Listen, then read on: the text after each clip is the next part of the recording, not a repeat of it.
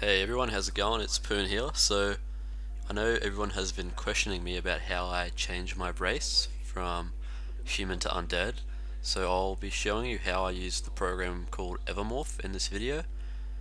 There's a few things that can really just screw this program up, and I have a few solutions that fix those problems. So hopefully everything will be smooth for you when you try to download Evermorph. I have Windows 7 and it works perfectly fine for me. Alright, so first of all, you need to be downloading Microsoft Net Framework 4.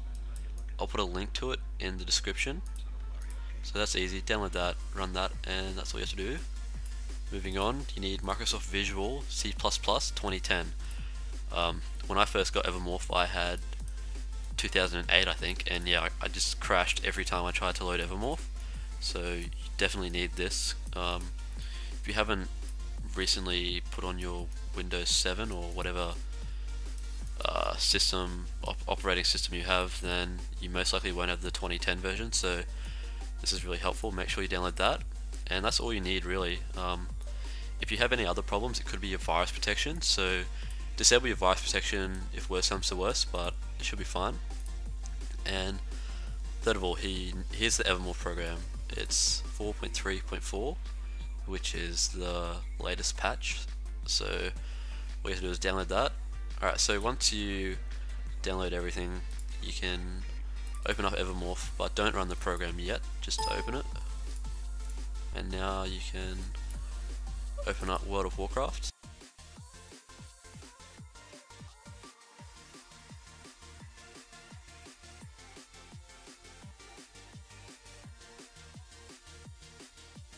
Alright, so the way Evermorph works is you do it all through WoW. So here we go, we'll open up the program first. So where is it? Evermorph 4.3. Open the program up, it should say Evermorph loaded by Eberdocs, injection success. So if it's successful, press OK, and you can close this now. So if you ever get disconnected, you don't need to inject it. It's just when you completely close the application, when you completely close World of Warcraft, that's when you need to re-inject the Evermorph, which is easy. Alright, so the way Evermorph works is you actually do everything in WoW, and you do it through chat.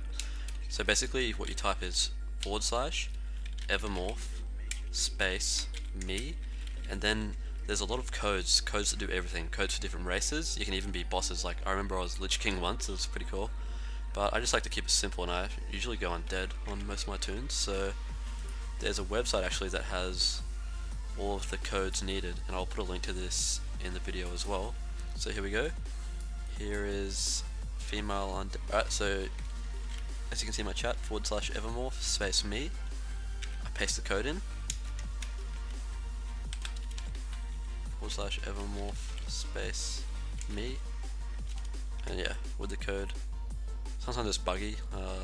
Sometimes there's a bit of delay with it, but it will change your race either way. And yeah, a really convenient way to do this is if you can put it in a macro. So for example, I have an agony macro here which has the /Evermorph space me space, and it has the undead code. So I'll show you how it works. Let's go male tauren real quick. /Evermorph space me code. Oops, that's male undead. My bad. Tauren, this will look funny. /macro /Evermorph me. Wow, that would be retarded playing as a male tauren warlock. Really. Oh my god. But yeah, the macro is on 4, so we're gonna use agony. And there you go. Anyways guys, I hope you enjoyed this video. Be sure to subscribe, and I'll see you next time. Also guys, just really quickly, Cartoons recently made an epic dual point of view PvP montage of myself and him playing Mage Warlock Shaman against some really high rated players. It'd be awesome if everyone could check it out. I'll put a annotation on the screen so you can just click it and it'll take you straight there. Anyways, see you guys.